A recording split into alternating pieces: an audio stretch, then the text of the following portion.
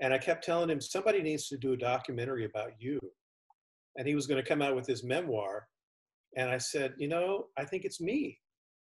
And so I started working on a documentary. I learned how to make a documentary in the end. And I've now completed a second one as well that's about to come out, COVID willing. It's delayed it quite a bit. But he's a fascinating guy, and I was really interested in his story. And I didn't really know how the movie was going to end, and I'm not really particularly blowing the ending for people, but I realized that the message of the movie was one of resilience, of keeping doing it. And Gary pretty much directly says that at one point in the movie. Find something you like to do and do it until you die. And Gary's 87 and he's still doing it. So, and Gary's right here. Yeah. Before you go any further, the first part of that did not record. So for those of you just joining, I'm going to repeat myself, but this is Kathy Murphy. I'm here tonight with a pre-show on the Pulpwood Queen Film Club with Joe O'Connell, who is a documentary filmmaker. He's a journalist, and he's got a very special guest. He's got Gary Kent, who's the star of his documentary, Danger God. So if you didn't catch the first part of that, I just wanted to jump in and make sure that everybody knows what they're watching, and then I'll let you continue, Joe, with your story. Okay?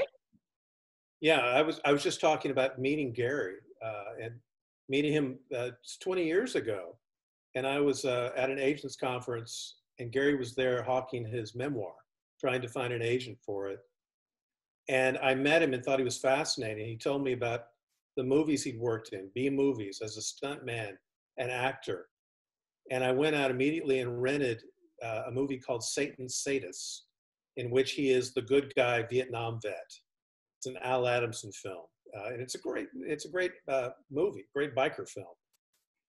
And I went home and I told my then girlfriend, now wife, that I got to find this guy and write about him. I was a film columnist 12 years combined for the Austin American Statesman, Austin Chronicle, and Dallas Morning News.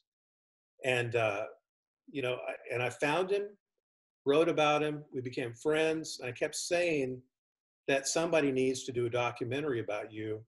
And then that memoir, he was finally coming out with it. And I said, okay, I guess it's me. And I had to learn how to do a documentary, how to make one. I was already a fiction writer and a journalist, so I know story.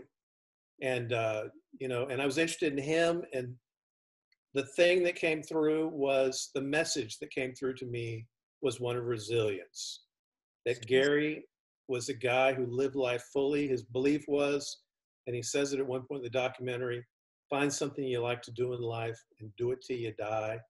He's 87 years old and he's still doing it. So. Gary, I agree with you 100%. I'm the same way when it comes to sharing stories, whether it be film or whether it be books. It's all about the story. So Gary, how are you doing tonight? Hi, Kat. Hey, Kathy, how are you doing? I'm hanging in there. Good. That's good to hear. Good to hear. And good to be on your show, Kathy. Thanks. You're welcome. Well, why don't you tell us a little bit about kind of set the tone for what we're going to see tonight with the Danger God. Where'd you get the title, by the way? Well, my original title for the film was Love and Other Stunts.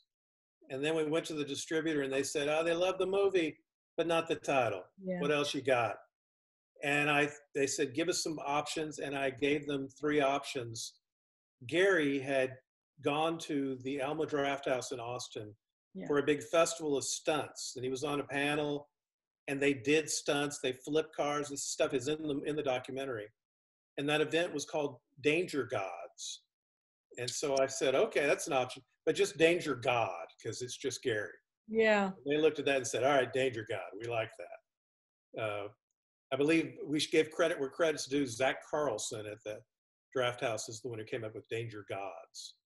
That's a wonderful place to watch the movies too. Yeah, it is. It's a great place. Yeah. Yeah. So you're very lucky. So quite a life, Gary. Thank you. Thank you. Yeah. I'm very grateful for not only the career I had, but for the many, many years I I got to do it. So there you go. I'm still here. You certainly are. And it's so funny because you always hear about young men wanting to become musicians because they get all the girls, but I don't know, kind of looked to me like the stuntmen did pretty well too with you quite the macho men, man. Looked like you were doing pretty well that way too. I have no complaints. You're absolutely right.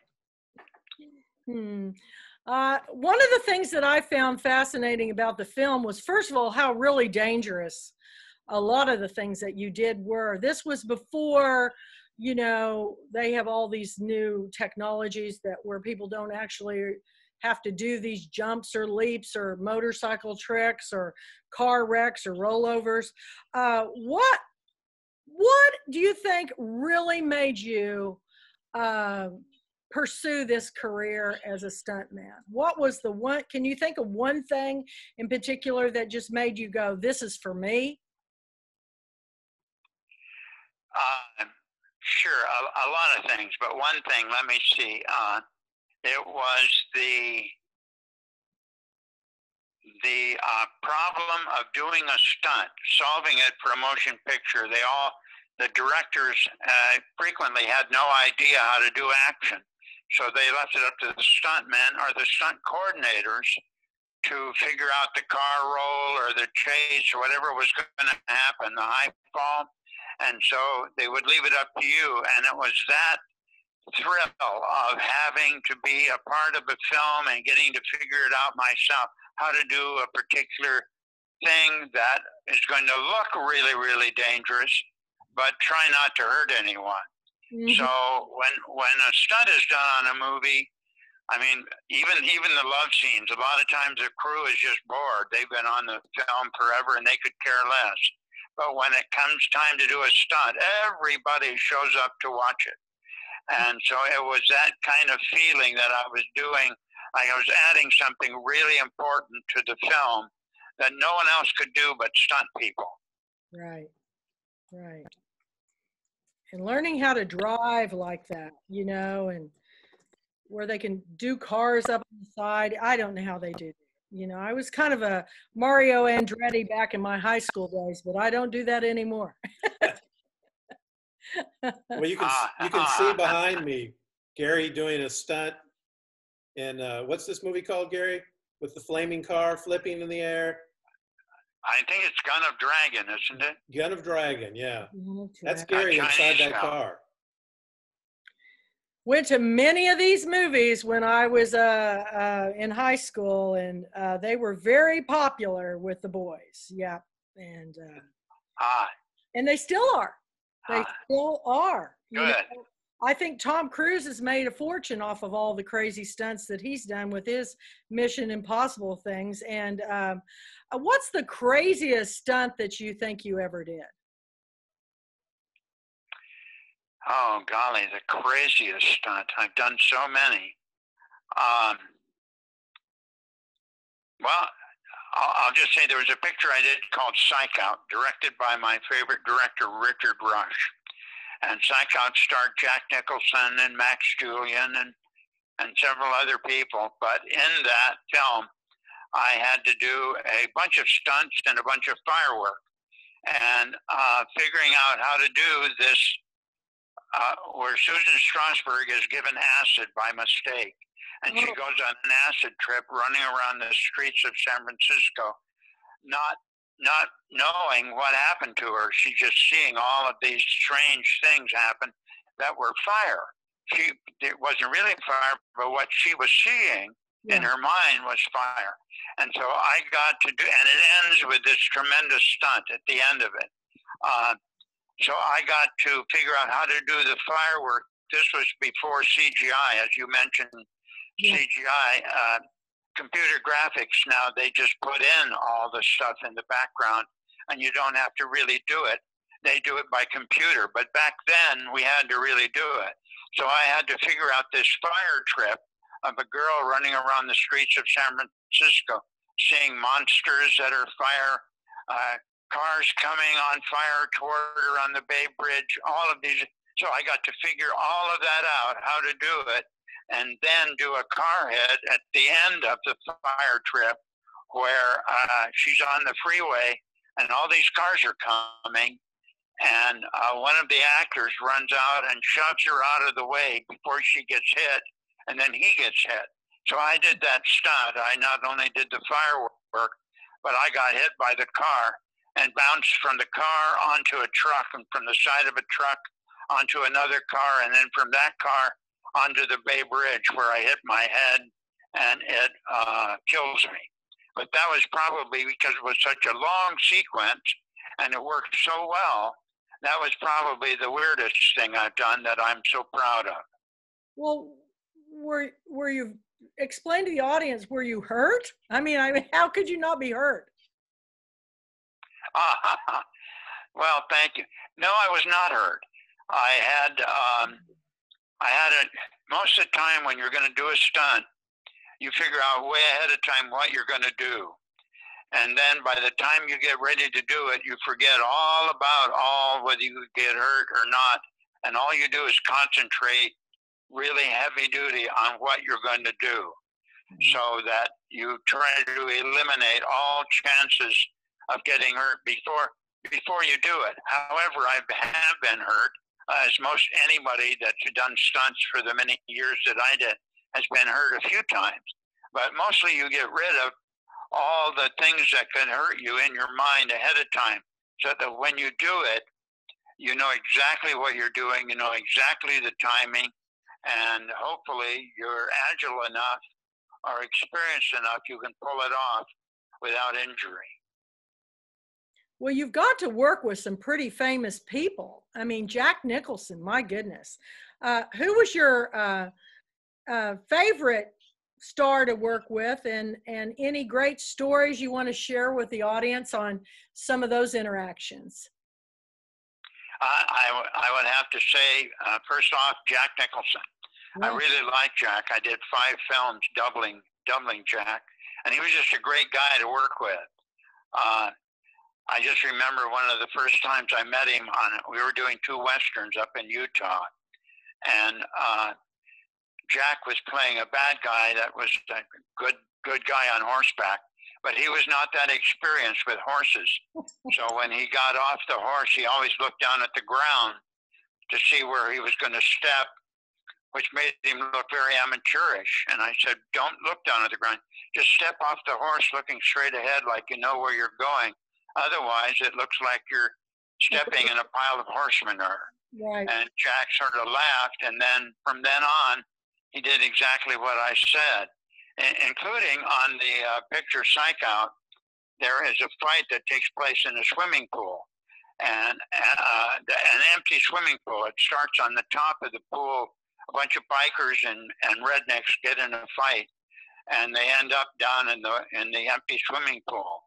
And Jack said, "Gary, I want you to watch me." He came to the edge of the pool where he had to jump in and fight a guy in the bottom of the pool, but he didn't look down. He looked straight ahead and just jumped. And I thought, oh no, that's not what I meant. When you're going to go in a swimming pool 10 feet down, you better look where you're going. Oh, but he did it, and he was very proud of the fact that he did exactly what I told him to do. That's amazing. That's really amazing. One of the things that really struck me when I watched the film was you were talking about doing some films and some shootings on the ranch out in the middle of the high desert, the place where Manson was holed up with all these, in these kind of dilapidated, it was like an old ghost town. Or what was the story on that? And what was your, you got to actually meet him, right? Correct? Charles Manson? Absolutely, I did.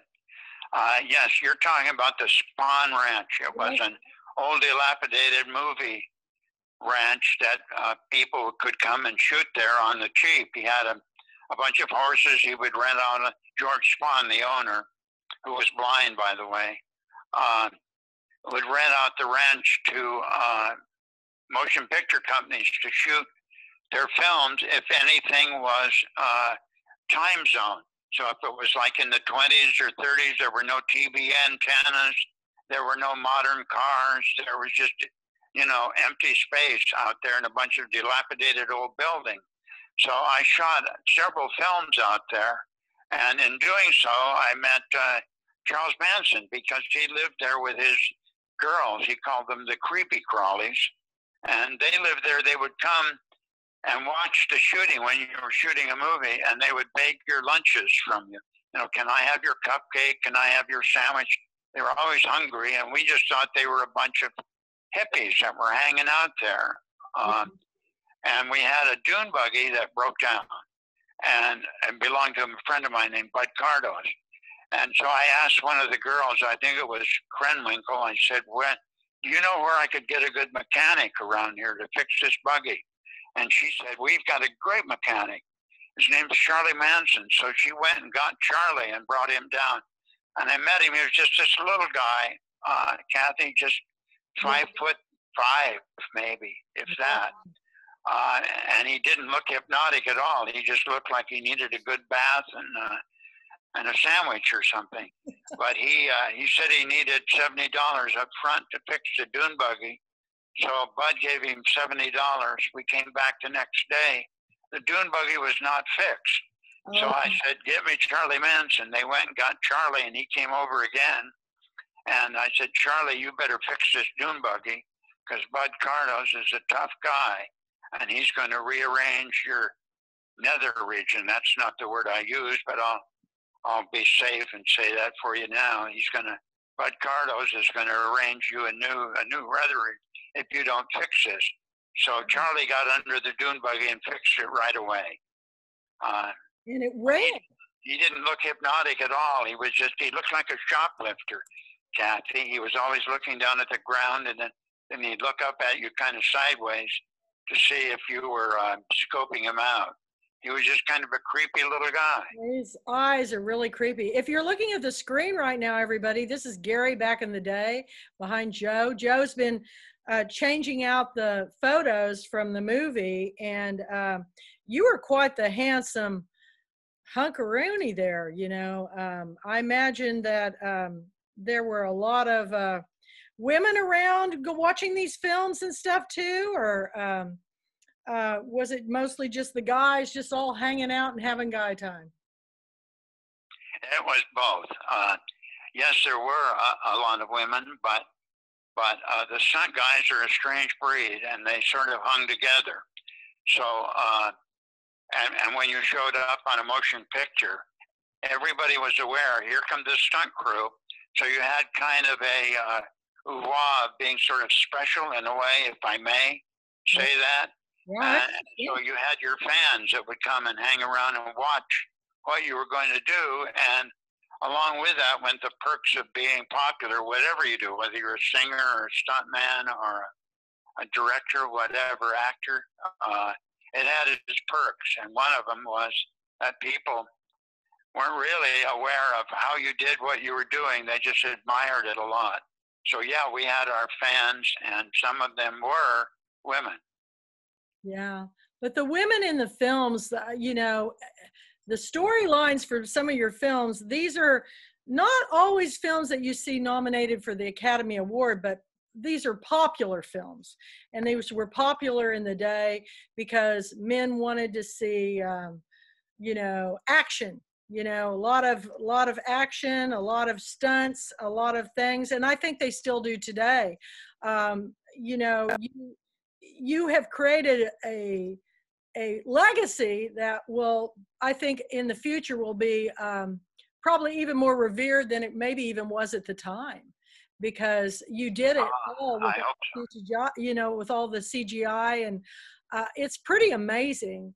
I had a friend that was a race car driver, stock car racer, and that's a certain type of person too, a personality, because you guys are fearless. I mean, you were kind of fearless as a child, am I correct? Well, fearless is a good word. Another word is stupid, and I'm not sure which of those is the more pertinent. But yeah, I like to do.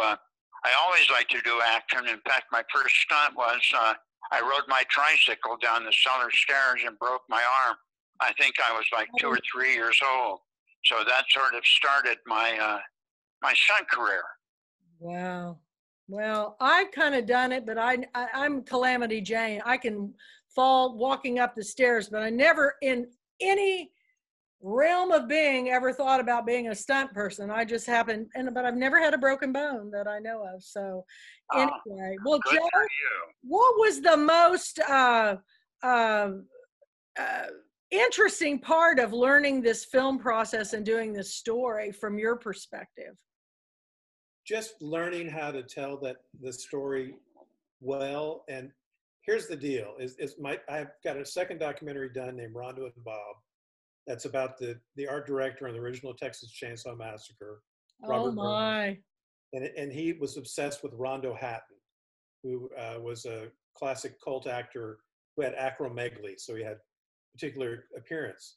Both with that film and with Danger God, I'm less interested in the movies than I am with the person. Yeah, it's a human story that makes it so interesting to me, that how people fall into. I had an author, I don't know if you've ever heard of Ronnie Claire Edwards, but she was an actress. She played Corbeth Godsey on the Waltons, but she started out as a knife thrower's apprentice. Really? Joined a tent show when she was in high school. I can't believe her parents let her do this. And she went up into the high timber country in the Pacific Northwest, and she was the girl that would get on the spinning wheel while the knife thrower would throw the knives. And when I read this book, I thought, I've got to meet this woman. And she actually came and spent a week for me. She was the product of a DA from Oklahoma City, and her mother was one of those romance magazine writers that they used to have back in the 40s. But Ronnie Claire Edwards was a trip, man. And but she lived in Los Angeles, and I agree. The story of Gary, the story of Ronnie, the story of people that do these unusual things, whether you're a contortionist or whether you're a stunt man, it's amazing. Now, a lot of these guys that you hung out with, you still hang out with today. Is that correct, Gary? That is correct. I've got good friends that I worked with 40 years ago, and we're still buddies, and we still talk all the time. Do you all live down in Austin, or are you all spread out? We're all spread out. So when you get together, is it for conventions? Are there specific things that you guys, car shows or things that you go to that you meet? Or where would people find you if you were ever got out and you were with your friends?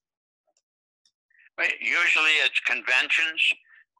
Sometimes it's a stunt convention, or just recently I worked a lot for a director named Al Adamson, who made a ton of low-budget movies, but has a great reputation. And they just did an homage to Al in Hollywood several months ago, and they flew a bunch of the stunt people that worked for Al, because Al always had a lot of action in his films. So they flew us all to LA for that homage, where they showed a documentary about Al. And they flew stunt people from Florida and from way outside of LA, from Idaho, and then me from Texas. So I got to meet up with a lot of my buddies that I hadn't seen for a couple of years. It's so great, because now. Your question, that's it. Usually conventions and things like that. Once in a while we'll get together just because we're buddies. Yeah. And that includes Bud Cardos, who's in the photo that you see behind me. Yeah. He's got that he's look. a badass. Yeah. Well, it's all fascinating to me. So, so do you have anybody in your family that has inherited this wild stuntman legacy? Do you have any children or grandchildren that have been fascinated with what you've done, or is it stopping with you? Well, it kind of stopped with me. I do have 6 children, five sons. None of them went into stunt work. but they tried it. A couple of them tried it and got hurt right away and said, no, that's not for them. But a couple of them did get into show business. My oldest son, Greg, is a great actor, producer, director of stage shows. So a couple of them have gotten into the business, but not doing stunts. Yeah, well, that takes a special person, to take that on. So it's a fascinating story, and I know we're all going to have a good time watching it again tonight. I'm looking forward to it. Joe, is there anything you want? We'll talk some more about your other films later that are coming up in your books, because I'd love to talk to you about it. But is there anything, as we wrap this up, that you want to share with everybody, both of you, on the film? And you've taken it around to film festivals, haven't you? Yeah, yeah. And it's out. It's out on DVD and Blu-ray and streaming on most of the streaming services. Sure.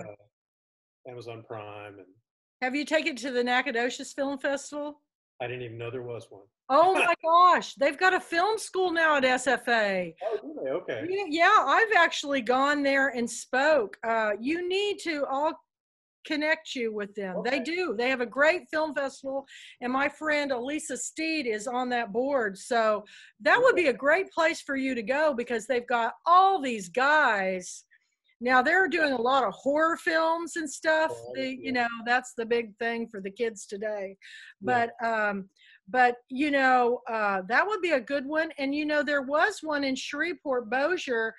They did a documentary on My Girlfriend Weekend, a filmmaker by the name of Bill Torgeson from New York, and it won the Audience Choice Award at the International Phenom Film Festival in Shreveport, Bossier. But I think everything's on hold. I mean, until this COVID thing's over, you guys, it's going to be doing stuff like this. So for any future projects, reach out to me. Love to have you back on.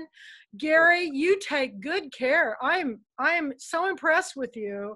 And I know you've had some recent health issues, so you're recuperating, and I appreciate you being on tonight. I cannot believe it, but then I can after I saw everything you did in the film. So thank you. Thank you, Kathy. I would like to mention, I also have a book, which is in its third printing now, called Shadows and Light, Journeys with Outlaws in Revolutionary Hollywood. Okay. And it's gotten like 95% rave reviews, but it covers the motion picture industry and especially stunts during the 60s, 70s, 80s, up almost till now. And so if anyone wants that book, they can get it from the publisher or from me on my timeline on Facebook. Just go on Facebook, Gary Warner Kent, and message me, and I'll make sure they get that book. It's I think really a fascinating book about the industry. When I post this onto my Kathy L. Murphy YouTube channel, I'll be sure and mention that, where they can get the book. And you know what I love about that? I used to go and read at these juvenile detention centers and different things. And your book is the kind of book where, for kids that are on the cusp of life choices, something like this that could get them reading about something that is exciting to them, that's dangerous but in a good way. This would be a great book to share with those reluctant readers and those boys that don't want to read, because I don't know any boy that doesn't love to hear about stunts and cars and fire. And I mean, I like them myself. I have to admit, I do. So I'm a big Western fan too. So I grew up on Western. So I will be sure and mention that. Joe, we'll be in touch to talk about this next book. And anyway, you guys, what's the last things you want to share with everybody on your story? That's tough. What do you got to say, Gary? I just, all I've got to say is keep smiling. keep going, keep smiling, and spread the love. Yeah. That's what it's all about. Thank you, Gary. Those are important words. Realize that the movie gets very personal in the second half. Yes, So it does. don't be surprised when that suddenly happens. It's by Well, plan. you know, as the Pulpwood Queen, I run, Gary, the largest meeting and discussing book club now in the world. It's an international book club with almost 800 chapters, and we're in 15 foreign countries. And when I pick books, yeah, I know. When I pick books, what I look for is it's got to be about the story, because you know you can fix the editing, you can fix a lot of different things, but I'm looking for the story that's not been told, and you just told one, and I think it's going to touch a lot of people, and I think you're going to get a lot of people reading and watching this film that may have not picked up a book in a long time, but it just goes to show you that you know, we need to share the stories. And that's what the Pulpwood Queen Film Club is. It's sharing the story behind the stories of our authors, their books, and the people that are finding their true passions in life. And you kind of are heroes, because, you know, a lot of people think it's the people who become powerful and rich. Doesn't interest me. But if I can find somebody who's found their true calling in life and they throw their whole selves into it, that's the story I want to hear. And thank you for sharing it tonight. Good for you. Good for you, Kathy. That is so important. Well, I'm going to say goodnight. I'm going to let you guys recover from this crazy venture. It'll be downloading, and as soon as it gets downloaded, I will put it up on my Kathy L. Murphy YouTube channel. Please subscribe, tell all your friends, and then you guys will be able to have it forever. You can share it. It will actually, I do it so that it premieres when I download it, so that the more people that come on board, the more people are going to see it. So thank you for joining us at the movies, and I applaud both of you for a great story tonight. Thank you, Kathy. Thank you all. And until next time, keep going, Gary. Keep going, Joe. Thanks. You got it. You got it. Night. I'm going to end the meeting if I can get my little, I'm having a little bit of internet thing, but bye-bye, y'all. Bye. Bye-bye.